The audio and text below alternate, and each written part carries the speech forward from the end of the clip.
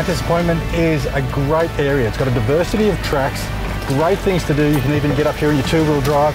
And of course, like we're doing a couple of challenging four-wheel drive tracks. Really enjoy the area, and we're only around 50 kilometres out of Melbourne. I've been driving the tracks in this area for over 20 years.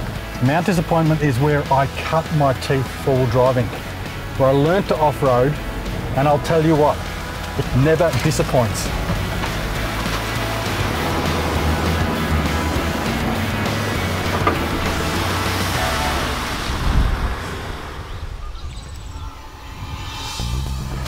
Here we are at the ladder, the most challenging section of this track and the first big test for the Iveco.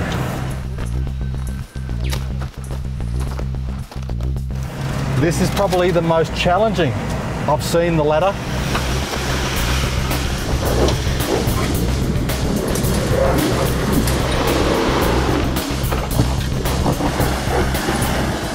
But nothing that's going to challenge the mighty Iveco.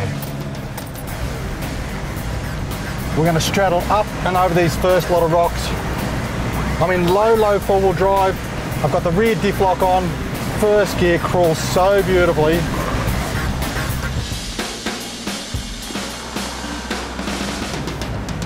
There's a rock face. Gee, it's got to be close to 40 degrees. She's steep, all right. Off camber, just keep it crawling.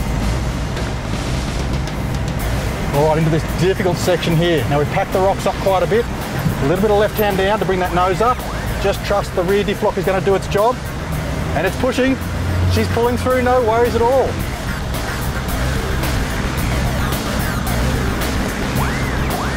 Well, that's it. The maiden voyage and the ladder track done and dusted in my Iveco Daily 4x4. I can't wait to see what challenges it conquers next.